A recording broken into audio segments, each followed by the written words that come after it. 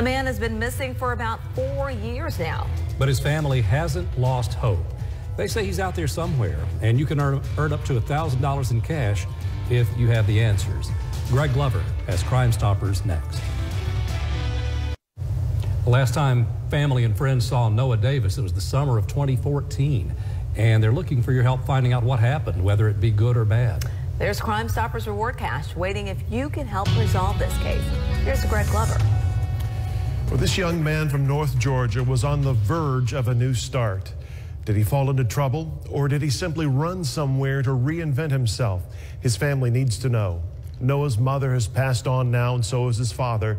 We have cash and guaranteed anonymity for you if you can let the rest of his family know he's okay, or just give them a hint as to what happened to him.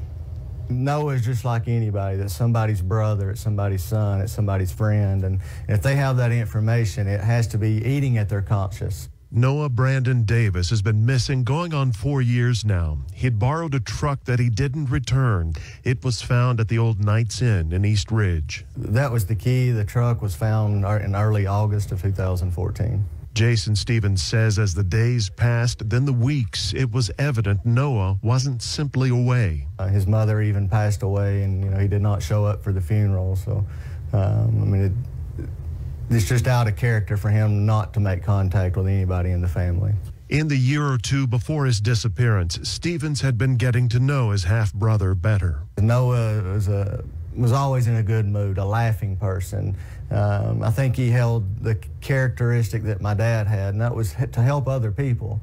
And while Noah may have lived a rough life, in 2014, he was just about to turn things around. Noah was in and out of jail system, but my dad actually got all the money that he had put together, and Noah was looking forward to going to Carter's Hope Rehab. And that's when he went missing.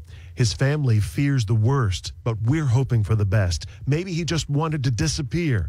Maybe you've heard from him or of him since the summer of 2014. So we're asking if you have any little bit of information. It may be you saw him driving, or you talked to him on Facebook Messenger, you received a text message, or you saw him in Florida. It could be any little bit of information that you have that may provide the information that Catoosa County Sheriff's Office needs. If you do know something, but you're hesitant to get involved, we will never ask your name. You'll be issued a case ID number with the tip you provide. Tell us what you know. If you help resolve this case, you'll earn up to $1,000 and a clear conscience. Call tonight, 698-3333. That number is manned 24/7. We want to hear from you. David, Patrice.